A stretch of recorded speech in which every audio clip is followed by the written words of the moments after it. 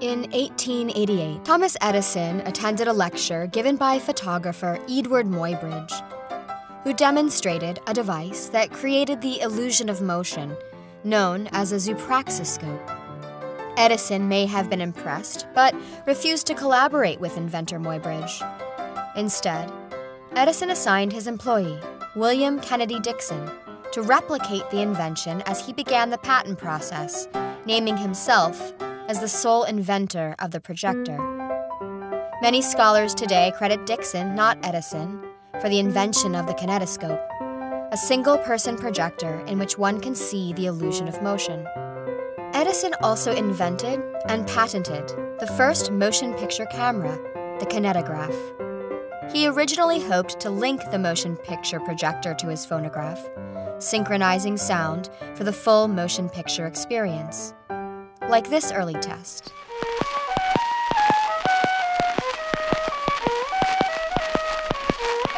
Unable to be consistent, Edison settled for silent motion pictures. The first Edison film produced and publicly distributed was Blacksmith Scene, at a public kinetoscope parlor opened by the Holland Brothers in New York City on the corner of 27th and Broadway on April 14, 1894. These are some of the first short films Edison produced and distributed.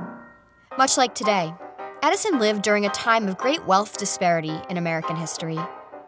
Most of the wealthy class secured their social position by maintaining an iron grip over monopolies and using organized cartels.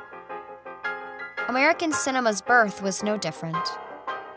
Edison wanted complete dominion over cinema and would use his power and influence to form the Motion Picture Patents Company, better known as the Edison Trust.